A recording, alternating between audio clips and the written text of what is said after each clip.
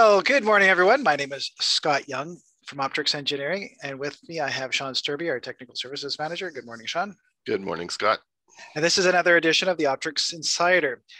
Today's three topics are interesting. Well, they always are, but this one includes something that I hadn't heard of before, or even considered, I should say.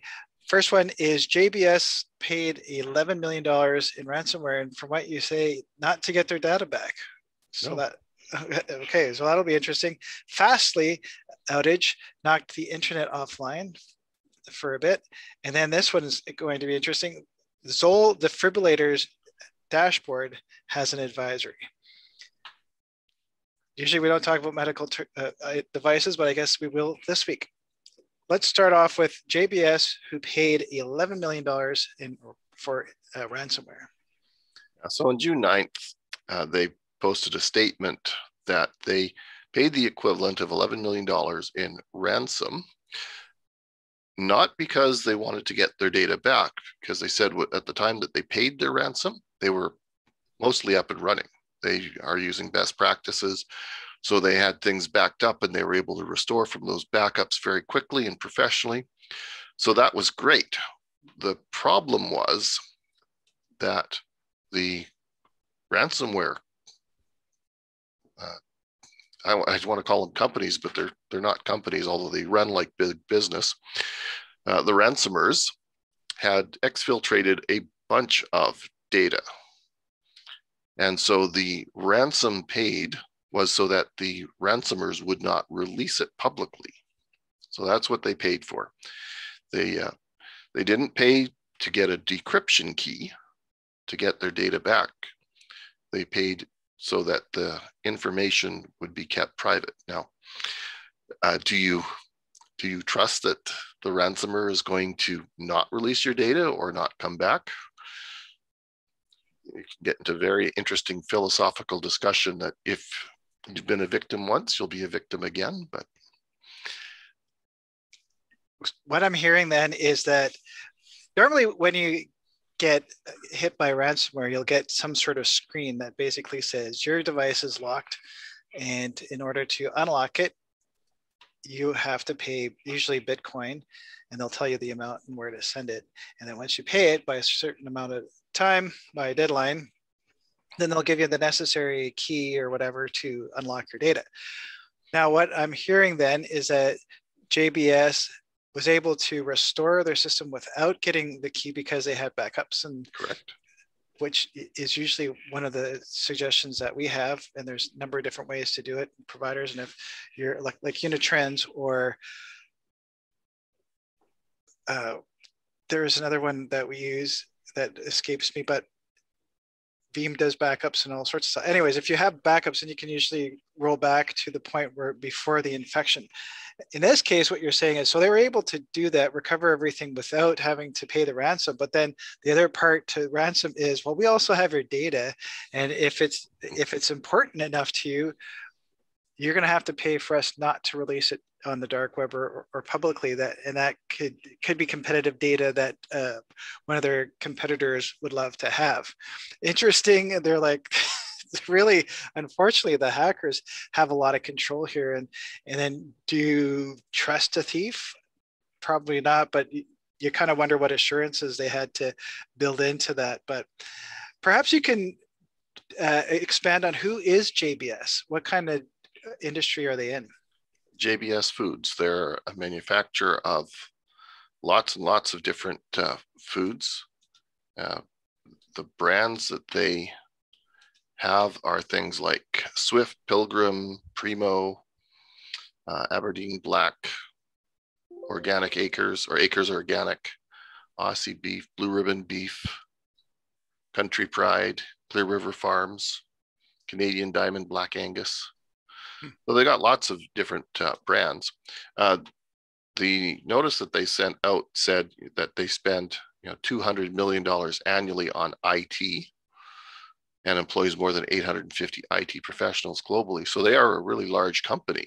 Wow. So an $11 million ransom compared to their $200 million annual IT budget is pretty small. It's a significant portion, 5% or 5.5%, but right. it's not like they're a tiny little company, and the $11 million is all of their profit for multiple years. Well, it was certainly a business decision on their part. It's still 11 million is 11 million. It's a lot of money, but even with a $200 million IT budget, they still got caught, which is unfortunate, of course. And interesting that if they're in the food business, I'm sure they've got some secret recipes, or obviously the ransom where hackers, providers, whatever you want to call them, was able to get something that was worth at least $11 million to JBS. So interesting lesson there. Anything else you'd like to have or discuss on that? It's just, we're going to see more and more of this as the companies have realized that the ransomers are encrypting their data. So the way to resolve it is to make sure you have good offsite backups. And so the ransomers are pivoting. Well, yeah, not only did we encrypt your data, but we kept a copy for ourselves. And instead of paying for the safe return of your data, you can pay for the safe non-return of your data. We will shred it. Oh man, that's definitely want to get, in their case, they got the FBI involved, but you definitely want to have some big brains involved in any of those negotiations to get your information back. Yeah. And I just want to point out that, of course, if you do not have any form of backup, let us know. I did a great interview with the folks at Unitrends, which I will post a link to, which explains certainly how to recover from a ransomware attack. And of course, you can contact us at optrics.com, and we can talk about your situation and provide you with some suggestions on what backup tools you can use. Let's move on to the Fastly outage knocked the internet offline for a bit. Yeah, so quite often we hear, oh, Google was down, so the internet was down, or Facebook was down, so the internet was down. Have you ever heard of Fastly before as a big brand? No, I haven't. Well, there are three big brands, Fastly, Akamai, and Cloudflare. And they are all providers of what are called content delivery networks, or CDNs. Right. So the idea behind it is that you've got a very popular website, and you want it to be robust and handle millions of hits. And so that's what these content delivery networks do. They have local caching servers. So in every city around the world, they'll have a point of presence, every large city that is. And when your computer says, I want to go to Facebook, well, they won't go directly to one data center or one server at Facebook headquarters. Through the magic of the internet, your lookup will find, oh, there's a copy of this information locally here in your city, so it's nice and quick, and you get a very effective and very responsive web interface and web experience. Problem is, these content delivery networks were down to three majors, the three that I mentioned earlier, and something happened on their deployment. And because so many other companies are using it, they talked about Reddit and Spotify, the New York Times, the Wired.com. There was a lot of them that just went away briefly for about an hour as the Fastly resolved their issue. And it was a worldwide disruption. So big kudos to Fastly for figuring out that there was a problem very quickly and figuring out how to resolve it very quickly, and then how to fix the problem that had been lurking for about a month when they published a software fix that a customer deployed what they considered a reasonable or a valid configuration change to, which it caused triggered this outage or service degradation across all of their points of presence. So your internet connection was working fine. The root DNS servers and all of the other DNS servers that look things up when you go, hey, I want to get to Facebook or Wired or the New York Times, those all worked. It was just that these content delivery networks are a bit of a man in the middle. They sit between you, your computer, and these actual providers of the content so that things are quicker for you. But when they break, it goes down in a bad way. Sounds like it. Now, one other thing with CDNs that's worth mentioning, and you can correct me if I'm wrong, of course, is that one of the ways that hackers and those with ill intent, I should say, mess with an organization's website specifically is that they'll send a denial of service attack.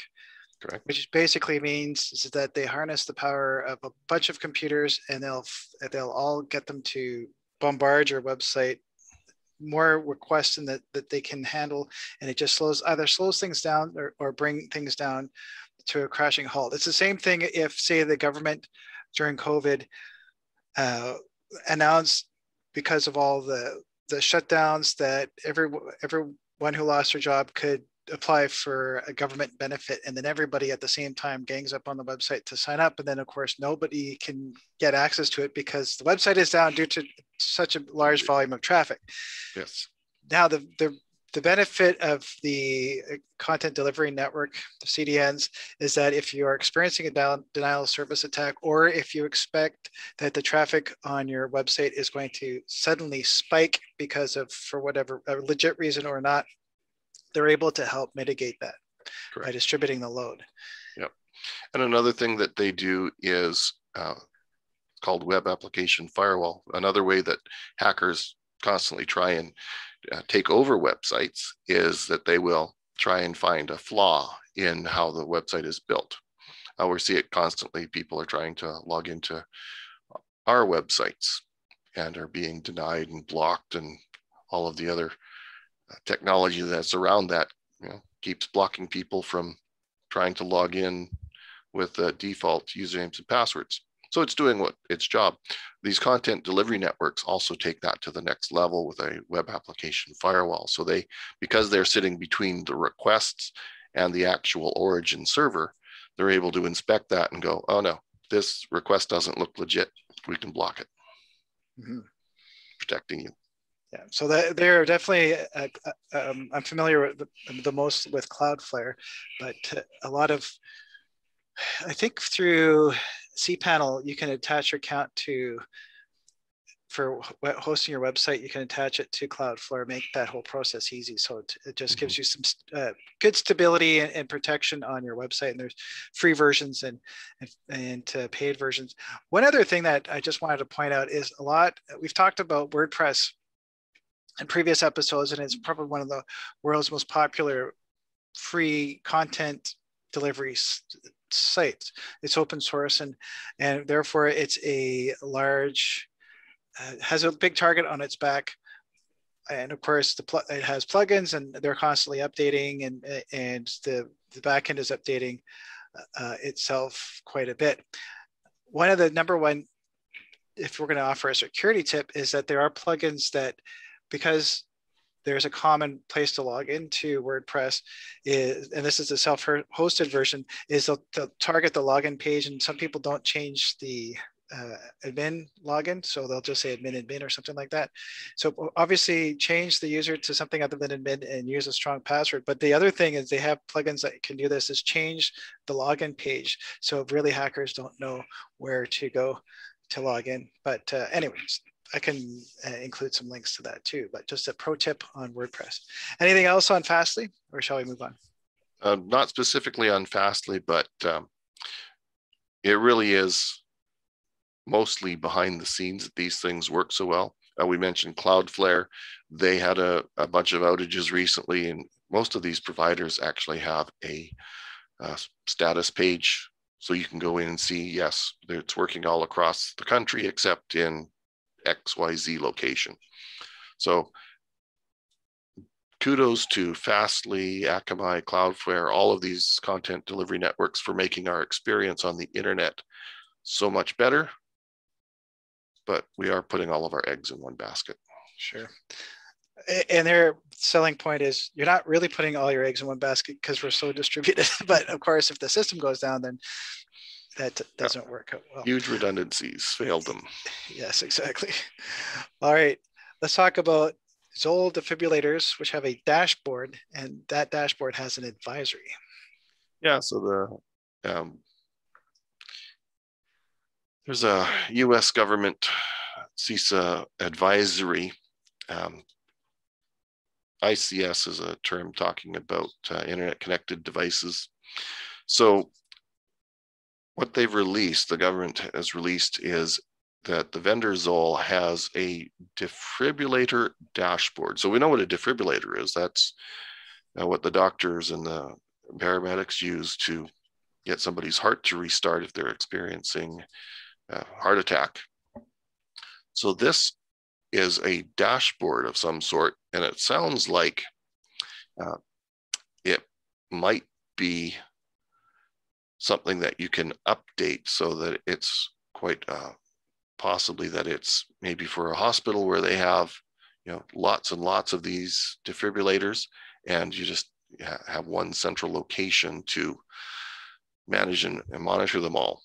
They do warn you that always look at the actual defibrillator and not the dashboard for the most up-to-date. So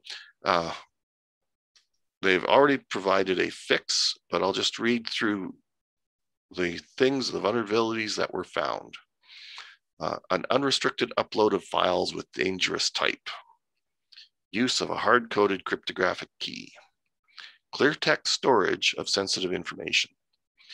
Cross-site scripting. Storing passwords in a recoverable format, and improper privilege management. Sounds very scary, but all it means is that they didn't take a stance that security is more important.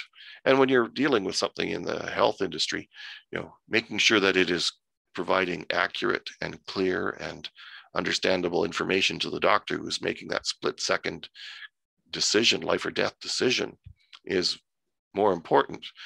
But that doesn't mean that security should not be thought about. So it sounds like, and this is countries deployed worldwide, even though they're headquartered in the United States. So update to version 2.2 or later, and they've got a 1-800 number where you can get a hold of Zoll to get that latest update. This is interesting to me. I'm a volunteer ski patroller, and I'm trained on defibrillators, well, the automated kind. Those are the portable ones that you'd often see in a shopping mall on the wall. That is, someone who's going to the mall has heart attacks. Anybody should be able to train in it, should be able to grab it and use it. My understanding is, even for the ones in the field, your local health authority wants them back because they'll take data off of it, and they use that data, the telemetry, to make decisions on CPR procedures and that type of thing. I would imagine the reason why the ones, so those are the portable ones. The ones you're most likely talking about are the ones in the hospitals, in the operating room or the emergency ward. You know, the ones where they rub them together and then they say clear, is that they want to gather all the information on the situation to diagnose it. This really underscores why devices that you wouldn't think about, and we've talked about printers and fridges and toasters, anything that's connected to the internet, people don't think of making sure they're updated or protected to some way. And there was that HP video, I'm not sure if it's still available, with Christian Slater in it, called The Wolf, if I remember correctly. Yes. And he played the role of a hacker, and he showed how he was able to get into a company and take control of the network through an unsecured printer. And if I can find it, I'll include a link to that. But I can see if these AED or defibrillators, not an AED, just a defibrillator, are insecure, how that would be a big open door for a hacker to have access to a hospital. Mm-hmm. And which is unfortunate, because really the purpose of the hospital is to keep people alive and to solve problems. The last thing you want is a hacker to shut the network down just because of an insecure device. So in addition to making sure that you update to the latest version, there was 3 other very quick recommendations. One of which was anything like this that is critical, ensure that they're not accessible from the internet, isolate them from the business network, and if remote access is required, use a secure method. Mm-hmm. I think there was even a Grey's Anatomy episode once a while ago where they had a hacker access the system and shut things down. So it does happen. I'm glad that you included this topic, Sean, this week, just because it underscores how there's so many different ways hackers can get access to your network that it makes your head spin. Wow. Anything? You'd be interested in that one? Yes, thank you. Anything else on that topic? Nope, nothing on that one. Okay. Any closing remarks you'd like to make? Just that next week is going to be interesting as we're going to take a look at the credentials that were stolen from Amazon, Google, and Facebook over the last number of years. 26 million credentials. So it'll be an interesting topic for next time. I bet. Okay. Scary stuff out there. Thank you, as always, Sean, for your insight and keeping your ear to the ground. As always, if you've enjoyed this episode, please share, like, and subscribe, and leave a comment. We'd love that. Smash that like button. Have a great week. We will see you again. Bye for now.